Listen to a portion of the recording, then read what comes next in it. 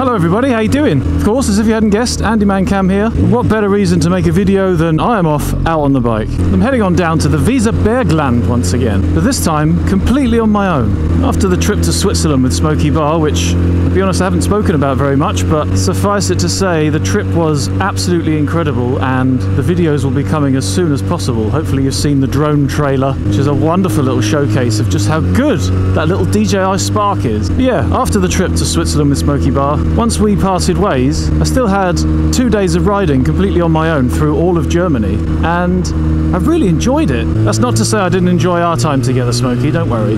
But it was really cool just to be able to spend a couple of days on my own, stop when I want, go where I want, just have my own headspace. I'm also really glad to be able to get a chance to get out on the bike for a full day of nothing but riding around for fun, because it's been a bit of a roller coaster couple of weeks, it really has. And obviously there was the incredible high of being in the Alps for a week, managed to do 8 alpine passes in just 4 days in Switzerland. It was amazing. So yeah, that was a high, and then on the way back, while I was on my own riding through Germany, I was using the drone in one of its automatic modes, just trying to get it to follow me a little bit. And then the battery died and it decided it wanted to land through a tree.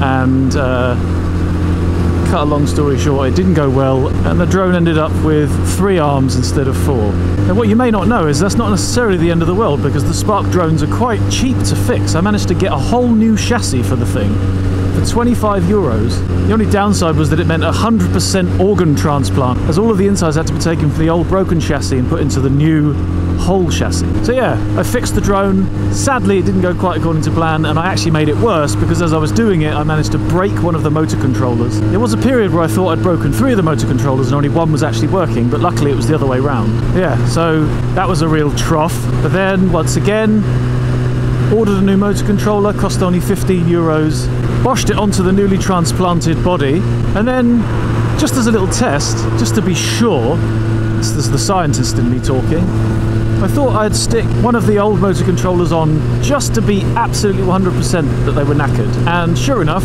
they all worked except for the one that I thought was working. Although the clue came that that wasn't working when it cracked, there was a big spark and the LED almost caught fire.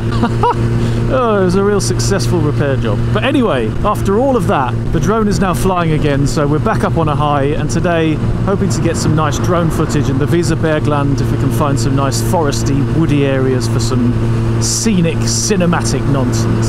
So I'm going to get first this massive tunnel out of the way, then after that 2 hours of motorway.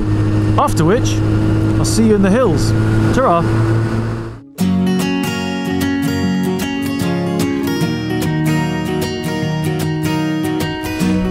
Well then, here we are on the outskirts of Hanover, just before the place where the terrain starts to get a bit interesting. So let's go and see if we can't find some twisties, shall we?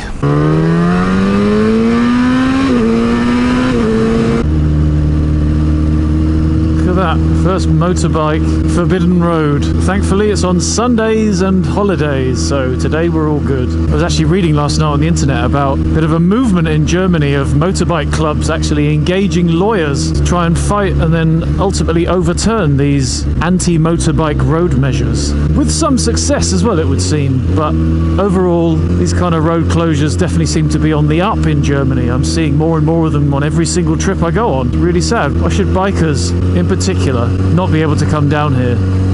I read another article that was saying about how around Kötterberg, which is in the area that Teapot won, the Likeable Rider and Bulldog Gaz went to on the meetup that I managed to miss, where the police were doing speed checks, and they were very surprised to find out that far more car drivers were smashing the speed limits than motorbike riders, and that the motorbike riders were actually very respectful road users, riding safely and responsibly. So yeah, make of that what you will.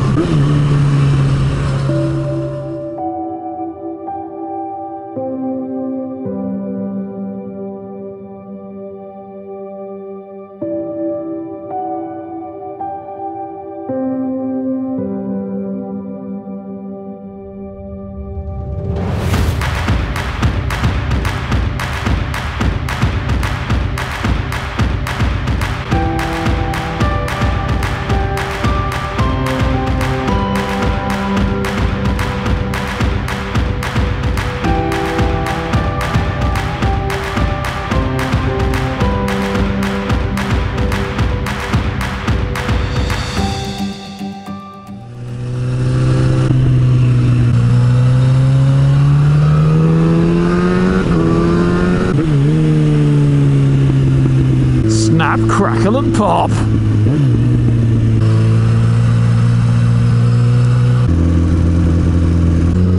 Twisties into the village, eh? And that is just the beginning. Hopefully it's going to get a lot more twisty. So I was actually having a little bit of an issue back there with the drone. I wonder if anybody can help me out with a potential solution. I was trying to make it so that the drone would just hover in the air, pointing in a single direction, and record me as I rode up the hill. Whether or not that was successful, I found it very difficult to find out. I don't think it was. Except what was happening is, as I was riding away, the drone first time I think it lost connection and then returned to home. So the second time I bunged the remote controller into a bush next to where I took off from, which didn't fill me with joy, has to be said. Leaving my €150 controller, which is connected to a €400 flying camera, for anybody to come along, pick one up, haul in the other, and then nick off with both of them.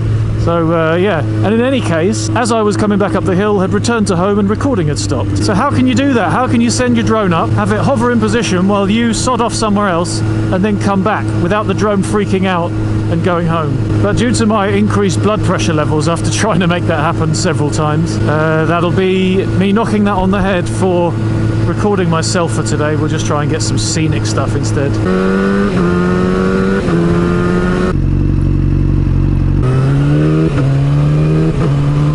That U-turn was caused by the fact that I'm also receiving directions for the route that I planned last night via radio instructions, because the sat-nav battery is dead, the power connector thingy has stopped working.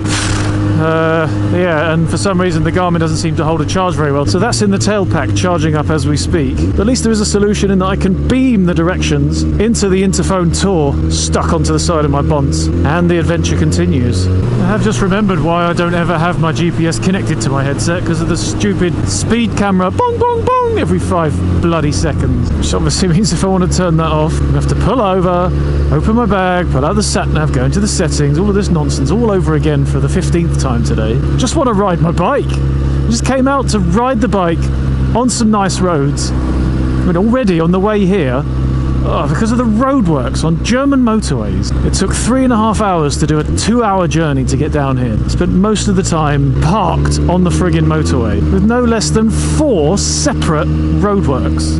Well, this is looking a bit more like it.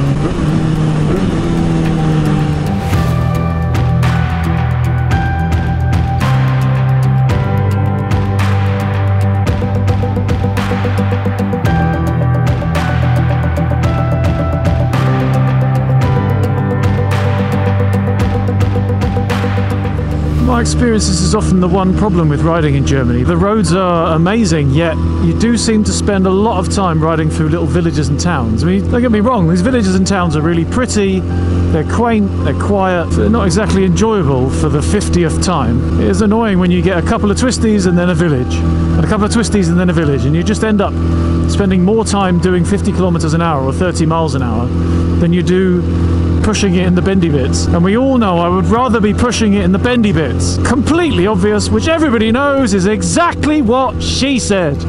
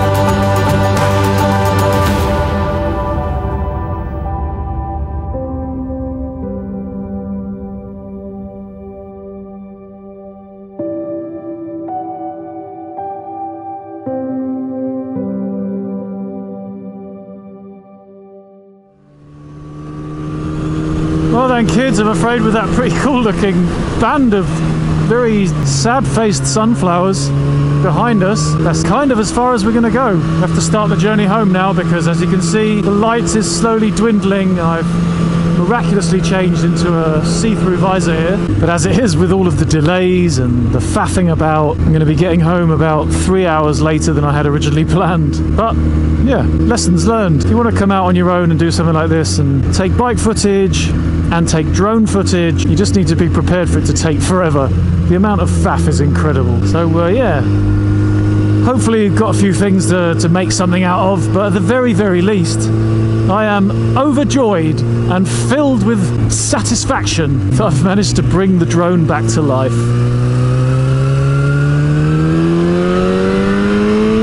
That poor little sod, after being smashed unceremoniously through a tree, and then ham-fistedly thumped back together by this thug. It's just really good to know that the thing works again. We can rebuild you, make you stronger.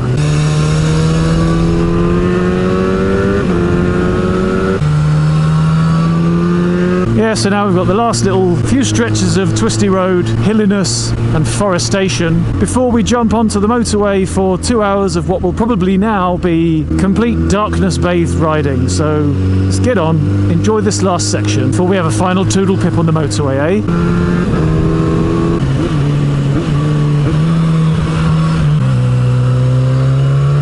One last cross back over the River Weser.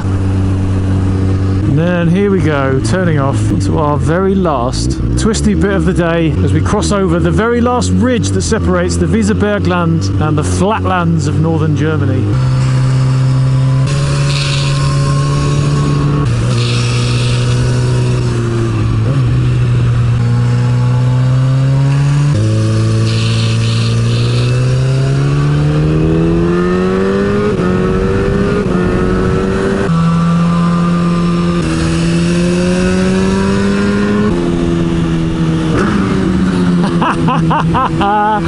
Oh, proper crack to finish. There we go. That is that. 10 multiplied by 2 plus 1. Twisties are done. Dear. I never thought the day would come when I'd use a So Solid Crew reference in one of my videos. Very sorry. But anyway, thank you very much for joining me on this little... I don't know what this is. This excursion down to the Weserbergland just for the sake of being here, I guess, just for the sake of being on the bike for a day. Hiccups at the beginning, there were quite a few preparational errors made as well, but ultimately a very enjoyable day's riding, and it stayed dry. Hasn't been the warmest, but it has been the driest, so I will not complain. Thank you all so very, very much for watching. I do sincerely hope to see you in the next video, and until then, keep yours shiny, and I'll see you out there. Bye!